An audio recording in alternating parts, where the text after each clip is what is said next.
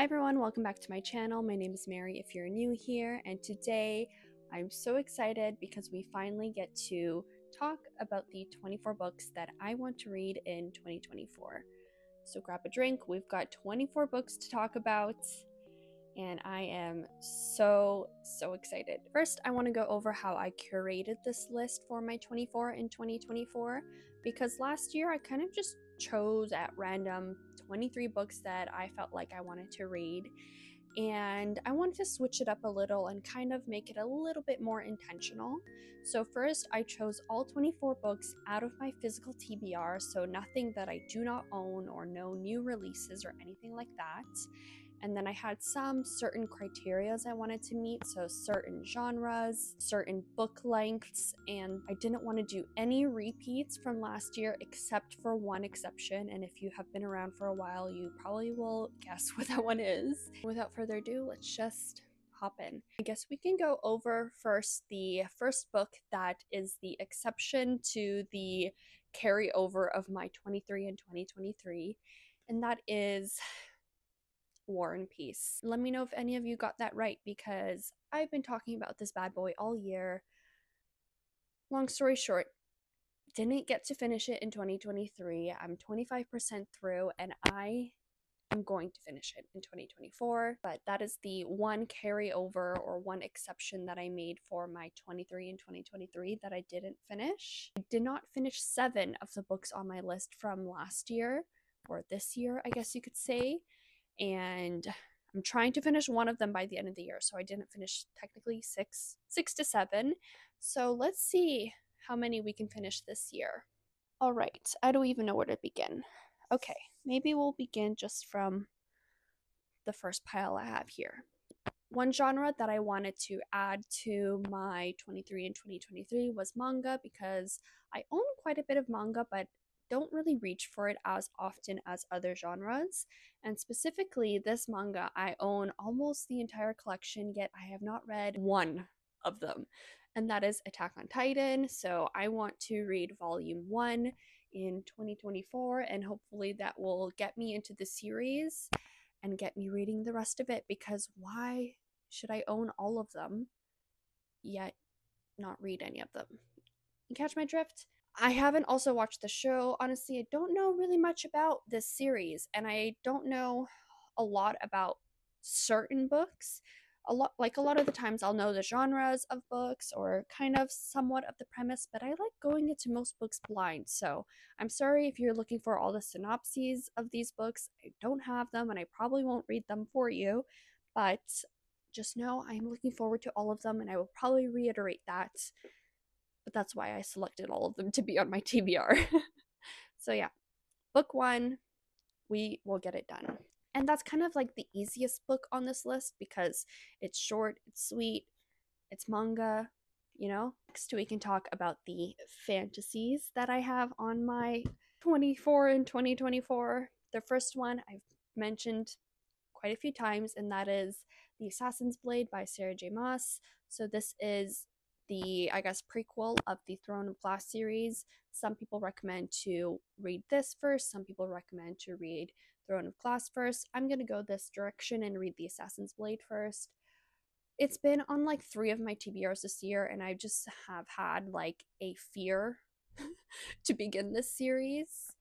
But I think if I start it like in January or earlier in the year, I won't be as scared.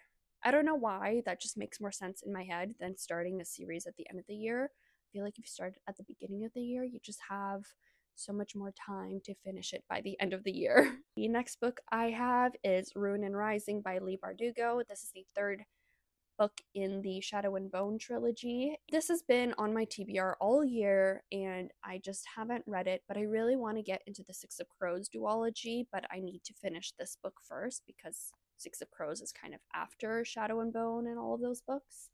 So I just need to get to it, and I feel like this is going to be a good push to get through the book and finish off that trilogy so I can move on with my life. The next book we have here is quite the hunker, and it is The Priory of the Orange Tree by Samantha Shannon.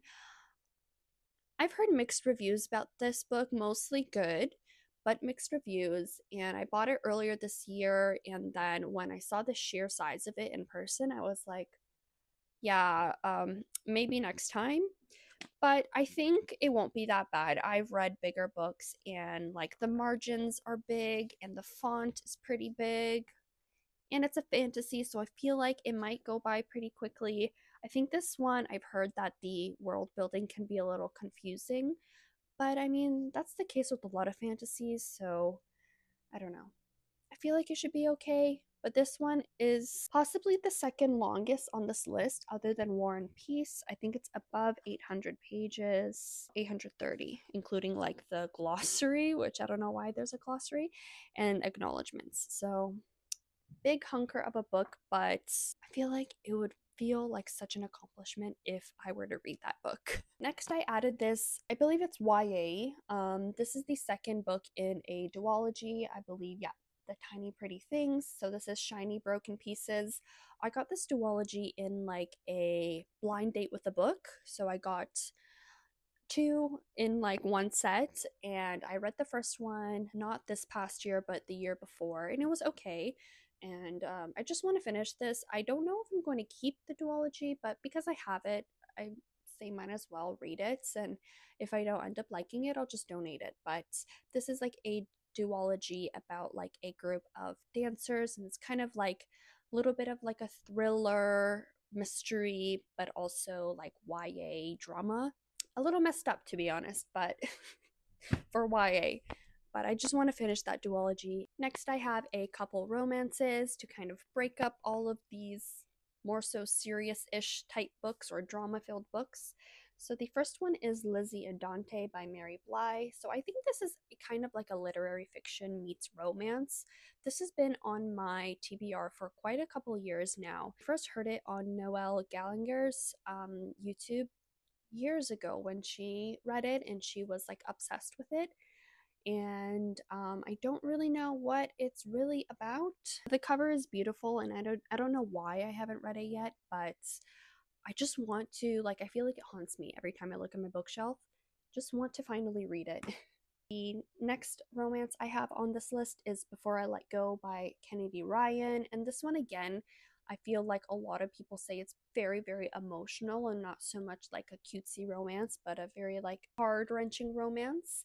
And I think it's like a second chance romance, I believe.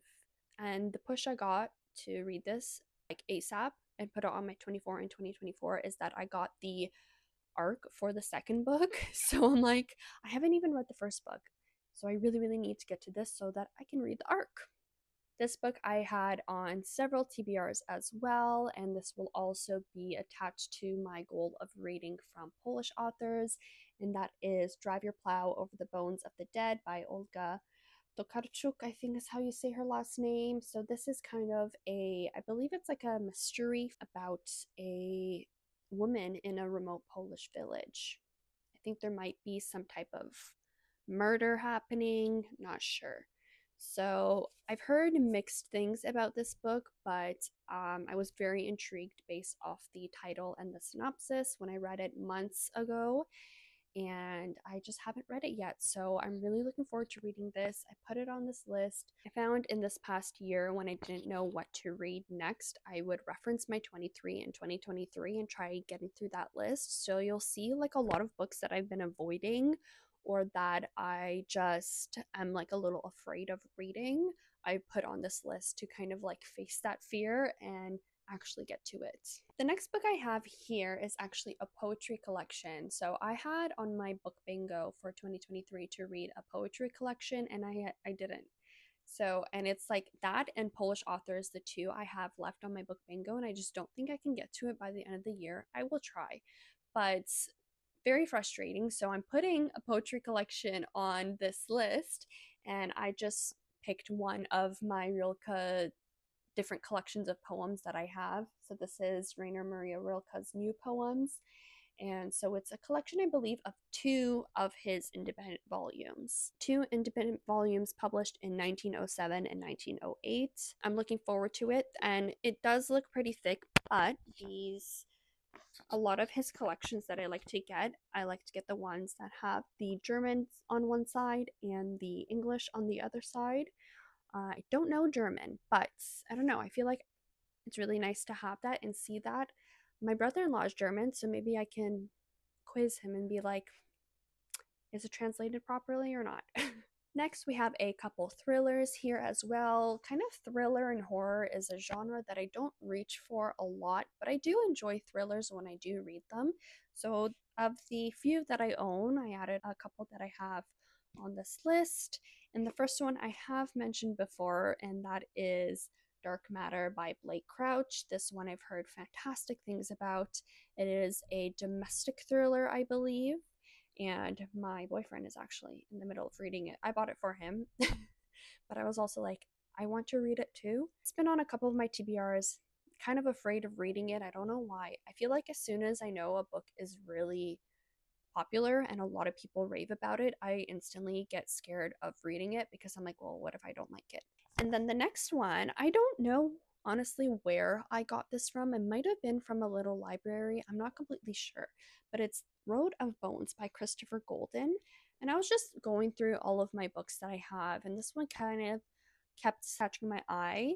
And I was honestly going to add a Stephen King book to this list because I had The Shining from Stephen King last year on my 23 in 2023, which I gave a 3 stars. But then, I don't know, I feel like this one just gave me such like wintry, spooky vibes, and I think it is basically a winter spooky thriller. So that's all I need to know. Hopefully, I can get to this in January because I feel like because it's wintry, if I don't read it in the new year when it's still wintry, I'm not going to read it till like December. And I feel like December, the books I leave for December, I never end up reading because December is just so jam packed in my personal life and also for all the end of year YouTube videos. The next book I have here is the only sci fi that I have on this list, and you guys would have seen this on several of my TBRs as well, and that is Red Rising by Pierce Brown.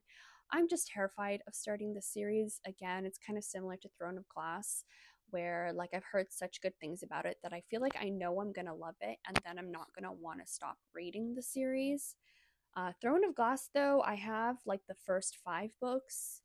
Red Rising, I only own book 1, so I just don't want to have more books to add to my collection when I have so many already at home. But yeah, this is, I believe, people said it was like Hunger Games in space. The next couple books I have are nonfictions that I want to read in 2023. Last year, I added a couple nonfictions as well to my list, and I felt like that was a nice mix up. I read one of the two, and so hopefully I end up finishing these two. And these two I'm just really, really, really excited for, and I just kind of want to have that extra push to get to them this year. So the first one is Braiding Sweetgrass by Robin Wall Kimmerer. And this one I believe is all about like indigenous life. Oh, she's like a botanist, all about nature, and that's like if a book is about nature, that's all I really need to know to be interested in it. I love nature. I love being outdoors. I love knowing the way that humans used to exist in nature without technology and all the advancements that we have these days. It's so fascinating to me. And I feel like I've only heard amazing things about this book. Every time I look at this book, I like feel like smiling. I don't know what's in it. I don't know what I'm gonna learn, but I just feel such good vibes from this book. And then the second nonfiction I have is Forever Strong by Dr. Gabrielle Lyon. I've been following her for years on Instagram, and she just came out with this book all about kind of like aging and how to age well. And she talks a lot about like protein and muscle building, strength training, all of those things. And I'm really interested in all of them. So I bought her book. It came out, I believe, 2 months ago. I haven't had the chance to pick it up yet. So again, I just want that extra push to actually pick these books up and get to them. All right, we've got 2 stacks left. We've got general fiction and classics. I'm leaving classics for last. The next book we have is Mitch Albom's The Little Liar. So this is his newest release that just came out in November. I haven't gotten to it yet, but I love Mitch Albom. He's one of my favorite authors and honestly an auto-buy author. And this is a story about a little boy, I believe, during World War II. I feel like you can never go wrong with Mitch Albom. He's not everyone's cup of tea, but he is my cup of tea. Absolutely adore his writing, so I'm so pumped for that. The next book I have, I'm honestly really excited about, and I'm glad that I waited a bit to read it because it is Demon Copperhead by Barbara Kingsolver. So I read David Copperfield this past year and absolutely adored it, and so once I read it, I picked this book up because this is like a David Copperfield retelling, and I've heard very good things about this book. It's honestly very heavy. I don't know what the pages are made out of. Yeah, I wanted to wait a bit before picking it up because I don't know, sometimes with retellings, like if you read them too close to the actual story it's about, I don't know, I feel like you don't get as much enjoyment out of it. So I feel like it's been long enough that I can get into this book and enjoy it. And again, this cover, what a beautiful design. I think I mentioned that when I bought this. The next book we have, oh, I'm so excited for as well, is When We Were Orphans by Kazuo Ishiguro. I just finished reading my first Ishiguro book, which was Never Let Me Go, and I gave that book 5 stars. It was on my 23 in 2023, and I was like avoiding it like the plague. And then I just one day was like, you know what? I think I'm ready to read it. And thank God I did because I loved that book. So I own, I believe, like 4 of his books. So I'm now so excited to get into the rest of his novels. And this one is also one of his most popular, I believe. And I believe it is about an orphan who tries to find his birth parents, something along the lines of that. But yeah, again, so excited, and I absolutely adored his prose and his writing in Never Let Me Go. What a beautifully written book. Amazing. The next book we have, I've also been kind of avoiding like the plague, and that is Haruki Murakami's Kafka on the Shore. So we own, because I typically buy these for my boyfriend, but I think we have about 7 or 8 of Murakami's works, and my boyfriend has almost read all of them, and I've read 0. I don't know. I'm kind of just, again, weary about reading Murakami. Very mixed reviews online. My boyfriend adores his writing. I've heard a lot of women don't like his writing because of the things or the way he portrays women. But anyways, this is just, a lot of people recommend to start with Kafka on the Shore, so that's what I wanted to start with. I put it on my TBR, I think for my fall TBR, and I never got to it. So yeah, I just need to read it. My copy is also severely damaged, water damage, and I don't know where this pink ink came from.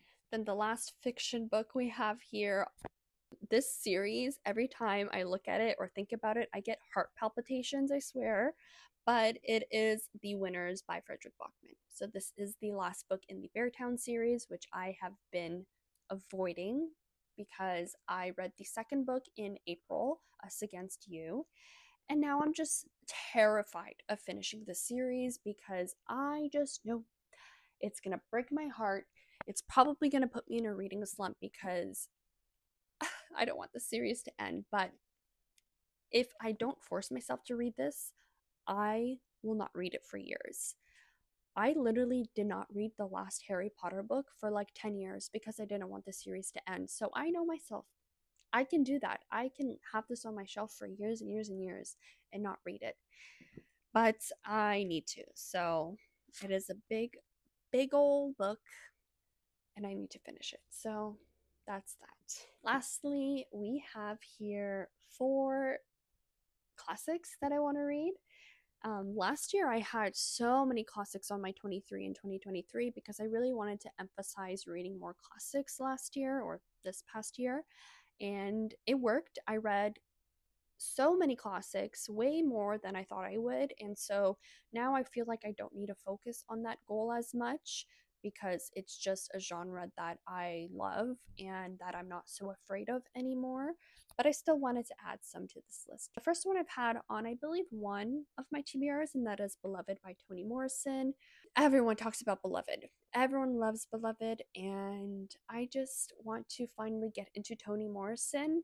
And I am a little like weary of getting into Toni Morrison because I don't know, I'm a little terrified, but I am so pumped to get into her books, and I think I have about 3 of her books. I have Beloved, The Bluest Eye, and Song of Solomon. The next book I want to read is Mansfield Park by Jane Austen. So I have started reading Jane Austen this year. I think probably for the first time, I believe. So I read Pride and Prejudice, and right now I'm reading Northanger Abbey. And both I read with my sister, and so she mentioned that she wants to read Mansfield Park next. So I was like, okay, that's fine. Like, I'll read it with you. And so I added it to this list to kind of keep me accountable. Not a biggest fan of this. Well, it's okay, but I do want to get a different copy of Mansfield Park. So I feel like my reward, if I finish this book, is to get the copy that I want or the edition that I want. The next book I'm so excited about, and that is Crime and Punishment by Fyodor Dostoevsky. So I read The Brothers Karamazov this past year, which was my first Dostoevsky, and absolutely adored it. Gave it 5 stars. I think about it almost every day. And I wanted to add one of his books to my list this year. And so I decided to do Crime and Punishment. I also got Crime and Punishment for one of my friends for Christmas. I hope she's not watching this. And I got her a specific edition and translation. And I bought myself the same one because this translation, I think it's this one, is by Constance Garnett, which I believe their translations aren't always the best. And so I wanted to get a specific one. So I won't be reading from this copy because I don't have the other copy yet. It's coming in the mail, but I'm so excited to get back into Dostoevsky's writing. I really miss it, and so I am so pumped. And this is like nothing compared to the length of The Brothers Karamazov. And last, but certainly not least, we've got Middlemarch by George Eliot. So I have been wanting and dying to read Middlemarch this past year because I've only heard amazing things about Middlemarch. And again, with like Mansfield Park, there's a certain edition that I am dying to buy for Middlemarch, but like I don't want to buy it if I haven't read it yet. So I have a little treat for myself once I finish this book, is to buy the Penguin English Library edition because it's just so beautiful and I really want it on my shelves. But I told myself if I finish this book, then I will be able to buy myself that copy. But yeah, everyone always talks about how Middlemarch is beautiful, and I am just so intrigued and excited to get into this world. I believe Middlemarch was released in like a serialized publication where there was like chapters released per week or something like that. I might follow along that. I need to look into it more, but if not, I might be thinking about another book, but I'm pretty sure Middlemarch was one of those that was published, chapters at a time versus the whole novel at once. So if it was published like that, I might try to follow that schedule because, you get to enjoy it the way that it was intended to be enjoyed. And so I feel like if you can do that with classics, and if you can like wait it out and read it for a long span of time, like I think some of Dickens's books were also published like that. So I think I might try doing something like that with this, unless I am thinking about the wrong book, but I'm pretty sure. So those are the 24 books that I would like to read in 2024. Let me know if you guys are doing the 24 in 2024 or 12 books in 2024, whatever books are on your 2024 TBR, please let me know what they are down below. And if you've read any of these books, please let me know your thoughts. No spoilers, but please let me know your thoughts. Thank you for spending this time with me today. I hope you all enjoyed, and I will see you guys very, very soon. Happy reading. Bye.